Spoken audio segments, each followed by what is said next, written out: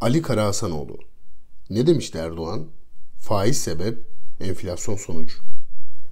Yıllar önce Cumhurbaşkanı Recep Tayyip Erdoğan faiz sebep, enflasyon sonuç demişti. Kıyameti kopardılar. Kimisi enflasyonun olduğu bir ülkede faizin zorunlu olarak yükseleceğini söyledi.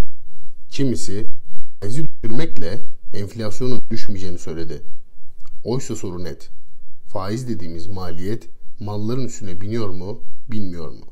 Bu soruya hayır cevabı verilmesi mümkün mü? Tabii ki değil. İkinci soru daha net. Faiz kadar malın üzerine binen maliyet aslında enflasyon olarak bize dönüyor mu? Bunun da cevabı net. Evet, şunu söyleyenler çıkabilir. Faiz düşük olunca insanlar tasarruf etmez. Tasarruf etmeyince de talep fazlalığı oluşur. Talep fazlalığı da enflasyona sebep olur. İyi de Türkiye şartlarında insanların tasarruf edebileceği bir durum yok ki. Faiz düşük diye tasarruf etmeyip tüketime yöneldiler. Veya bir başka açıdan konuyu yorumlayalım.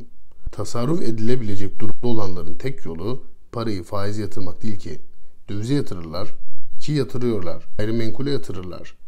Araç sahibi olarak paralarını değerlendirebilirler. Ve bu üç üründe de fiyat artışına sebep olup yine enflasyon olarak bize dönüş sağlarlar. Dolayısıyla faizin yükseltilmesini isteyenler bize net olarak şunu söylemeliydiler. Yükselen faiz kimin cebinden çıkacak ki enflasyon olarak bize yansımasın? Patronun cebinden mi?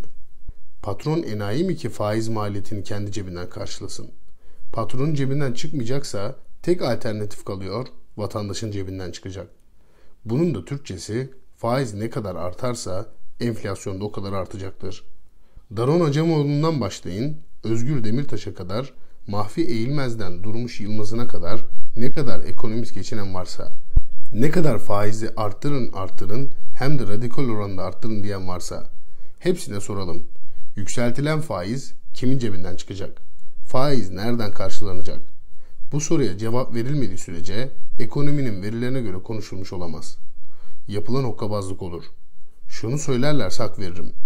Faiz dışında da enflasyonun artmasının sebepleri vardır. Dolayısıyla faizi indirmekle tek başına ve mutlak olarak enflasyon inmez. Bu tez doğrudur. Aksini söyleyen de yoktur. Faizi indirseniz dahi yine başka sebeplerle enflasyonu indirememe ihtimaliniz vardır. Ama Türkiye şartlarında bu ihtimal geçtiğimiz süreçte gerçekleşmedi. Tatbikatta faizi %8,5'lara indirerek enflasyonu da %38'lere kadar indirdik. Yani Erdoğan'ın tezi gerçek hayatta karşılığını buldu. Ama bu noktada kararlı duruştan muhalefetin de baskısıyla vazgeçildi. Ve şimdi faizi yükselterek enflasyonu da tekrar %58'e çıkarttığımız da bir gerçek. O zaman yalın olarak karşımızdaki gerçek şu. Faizi yükselttik, enflasyon da yükseldi. Veya Tayyip Erdoğan'ın açıklama tarzı ile faiz sebep, enflasyon sonuç. Derseniz ki bu kadar yalın bir gerçek karşımızda dururken Tayyip Erdoğan niye faizin yükseltilmesine onay verdi? İşte orada duvara tosluyoruz. Niye tosluyoruz? Çünkü yalnız bırakılan Tayyip Erdoğan faizin haramiyetine inanan Saadet ve faizin yükseltilmesini savunan CHP ile iş tutmasını bıraktığı Tayyip Erdoğan. Direnerek ulaşılacak çözümün faturasının büyük olacağını gördü. Bir başka dönemde daha güçlendiğimiz bir süreçte tekrar hayata geçirmek üzere faizin sıfıra indirilmesi kararını erteledi. Bu ertelemeyi faiz sebep enflasyon sonuçtur tezi kötü diyerek kimse yorumlayamaz. Yorumlayana dün açıklanan Ağustos ayı enflasyon en güzel cevaptır. Sizin dediğiniz dinlendi, faiz arttırıldı, enflasyon da arttı. Daha bunun ötesinde bir gerçek var mı? Faiz arttırıldı %8,5'dan %25'e çıktı. Enflasyon da 38'den 58'e çıktı. Bu kadar net bir sonuç karşımızda dururken dahi faiz sebep enflasyon sonuç tezi çöktü denilmesi utanmazlığın zirve yapmasıdır. Türkiye'de enflasyonun sebebi talep fazlalığı olduğunda hemen herkes birleştiği halde ne hikmetse talep fazlalığını çözme noktasına odaklanmamız gerektiği halde ısrarla faizi yükseltme ile çözüm bulma dayatması yapıldı. Ve sonuçta da bir avuç paradan para kazananın isteği kabullenildi. Ve ne yazık ki bu olumsuz gelişmede payı olan Saadet Partililer şimdi çıkmışlar ne oldu hani nas vardı diyerek adeta ayeti de araya koyarak alaylı açıklamalara imza atıyorlar. Çözüm şu olmalıydı. Talebi karşılayacak arz artışı sağlanmalı, bu noktada yeterince sermaye yoksa onun da dışında yatırımlarla karşılanması başarılmalıydı. Nitekim Bayi ile yapılan görüşmeler ve Arabistan ile yapılan görüşmeler zaten bu yolda önemli adımlar atıldığını gösteriyordu.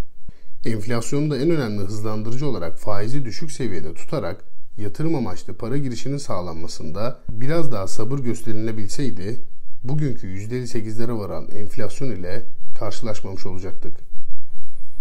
Ama gelin görün ki 3 bakanlı %5'lik bir partiye keşke çıkan ana muhalefet partisinin öngörüsüzlüğü aynı partinin önüne gelen danışman kadrosuna atayıp sonra da bizde danışman değildir açıklamasında bulunması, bir yandan kurumların tepe noktasındaki yöneticilerin altılı masa ittifakı ile atanacağı protokollere bağlanmışken masa altında bambaşka peşkeşlerle ülkenin yönetimine gelmek için karanlık ilişkilere girilmesi maalesef Türkiye'nin politikasında sabırla hareket etmemizin önünü tıkadı. Merkez Bankası bir ay önce adeta dün açıklanan enflasyonun müjdesini kendi açıklamasıyla yaptı. Merkez Bankası %58 enflasyon bekliyoruz dedikten sonra piyasada başka bir sonuç beklemek mümkün mü? Onlar %58 dediyseler yıl sonunda daha yükseğini bile beklememiz lazım. Yol yakınken bu yanlış politikadan vazgeçilmesi beklentimizi dillendirelim. Aksi takdirde para baronlarının iştahlarının her daim artacağını, %58 enflasyon ile %25 faiz ile yetinmeyeceklerini hatırlatalım.